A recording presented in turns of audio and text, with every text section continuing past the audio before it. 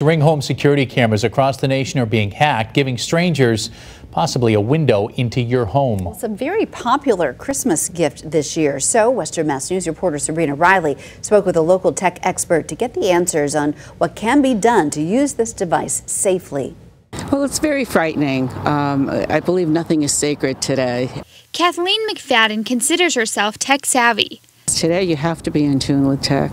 There's no other way. But after hearing about the latest technology hack with Ring security system, she doesn't think the camera will be on her wish list anytime soon. I think it would deter me. Yeah. I wouldn't want any spooky voices coming into my bedroom. Hey, bitch, come in.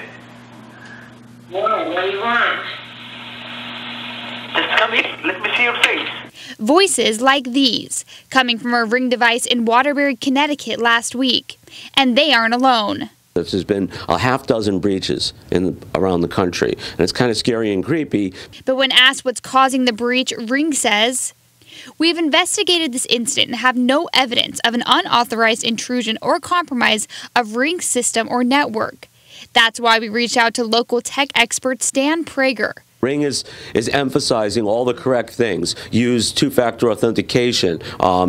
Change your passwords. Make sure you're following all this same kind of steps that I'm recommending here. But I don't think it's reassuring. But as for what exactly is causing the breach, Stan tells Western Mass News it's still too early to tell.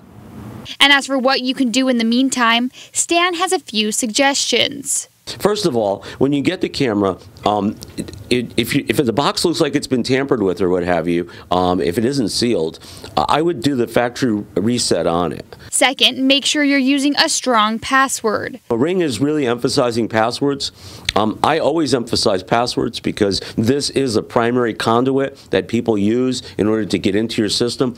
And beyond your password, make sure your home system is protected, starting with your router. It's holiday shopping time, so if you're shopping for things like this, do a little bit of research and find out whether the device is safe or whether there's been, reported breaches like this, and maybe, consider that it might not be the right item to get at this point. For Western Mass News, I'm Sabrina Riley.